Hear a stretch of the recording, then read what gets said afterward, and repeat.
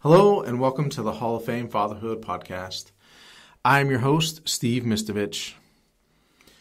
On this short episode, I wanted to talk about what happens and what we do as men, as fathers, when we fall short. See, I started this podcast in the beginning of March of this year, and I got 6 episodes in. And when you look back, my last published episode was April 5th. And so it's obviously taken me the better part of 2 months to realize that I let self-doubt and imposter syndrome to take the wheel and stop me from recording podcast episodes. And so this is me acknowledging that I gave my power away.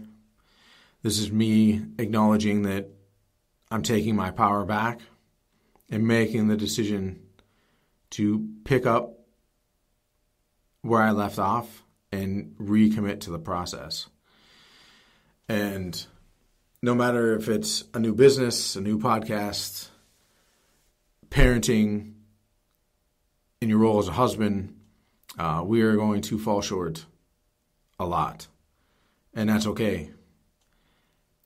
We have to strive to bring awareness to our negative patterns and then have the courage to break that negative pattern as quickly as possible. In this go-around for me, like I said, it's been 2 months. Now I know it can't be 2 months next time I fall off. Ideally, I want it to be a day. But I know that I need to step forward and through any self-doubt, imposter syndrome, any negative feelings I have about doing what I want and need to do. And,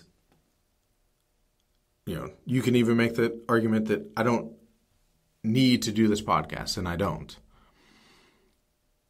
This is a side hustle. This is a passion project. This is something that I want to do because I find it important.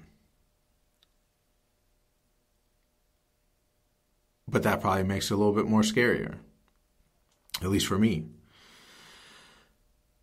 So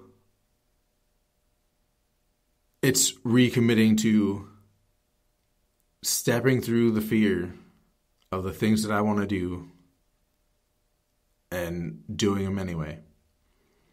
And I just want put this out there because this is me, this is where I'm at.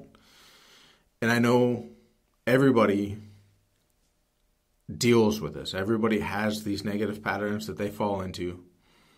And as much for me as for you, I just want to say it's okay.